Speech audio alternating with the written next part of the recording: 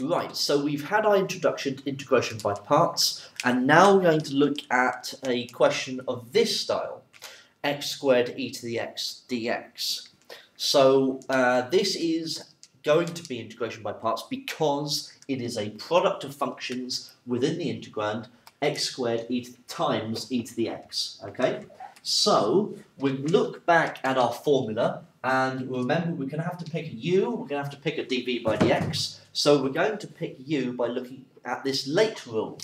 So we don't have any logarithms, so we can't pick u to be any logs, but we do have some algebra, so that's the x squared bit. So what we're going to do is we're going to set out that u is going to have to be the x squared, and the dv by dx will have to be the e to the x. Okay, so we're going to have to find du by dx, so du by dx is equal to 2x, and v is equal to e to the x, so that's differentiating the x squared to 2x, and integrating the e to the x to e to the x. Okay, so we can immediately put it straight into the formula, so that we have the u times v, so u times v, so that's x squared e to the x, take away the integral of v times du by dx. So v times du by dx, that's 2x e to the x. 2x e to the x dx. Okay, so when we got to this process last time, or this step last time, we found ourselves with an integral that was nice and straightforward for us to integrate. However, take a second look at what we have. We have 2x e to the x here, which is a product of functions, which means that we only have one way of dealing with 2x e to the x now, and that is by integration by parts. So we have to do the process all over again in order to integrate this thing independently.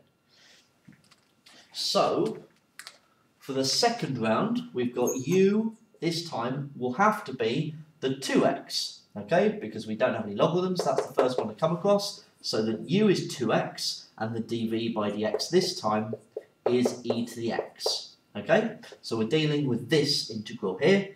Leave that alone for the time being, we're just going to be dealing with this.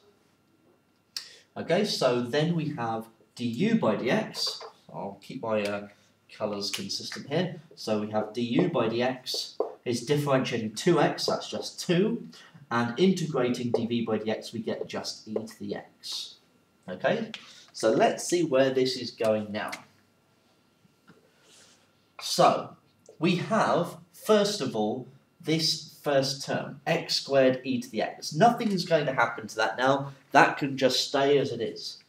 Then we have the take away the integral of 2x e to the x. So I suggest opening up a big bracket here, because we are going to insert all of this into the bracket. So we have the u times v, 2x times e to the x, okay, u times v, take away the integral, okay, I'm following this formula again up here, okay, so we've got v times du by dx, that's 2 e to the x dx, okay, I haven't added in a plus c yet, I do that right at the end, okay, so what I have now, and this is why brackets are going to be very useful, because you have all these minus signs flying all over the place. Okay, what we have now is x squared e to the x, take away this big bracket here. So, let's see what happens here, because I know how to integrate that, that's quite straightforward now. So I have x squared e to the x, take away, I'll leave the bracket in for the time being, 2x e to the x. Now the integral of 2e to the x is just 2e to the x. Okay, so I'll put that in there, and I've got this plus c, which I can introduce right at the end there. Okay, you could put it in the bracket as plus c, and when you multiply through you'll have a take away c. When you're thinking about a constant of integration, a take away c and a plus c are exactly the same thing, because c can be positive or negative. Okay, so it doesn't really matter. But in general terms, we maintain that it would be a plus c. Okay? Multiply that bracket, and we get left with take away 2x e to the x. Now we've got 2 minuses there, so that's a plus 2e to the x plus c. Okay, and that is my final answer. This is a tricky problem. I mean, it's not easy, especially if it's the first time you've seen such a thing like this.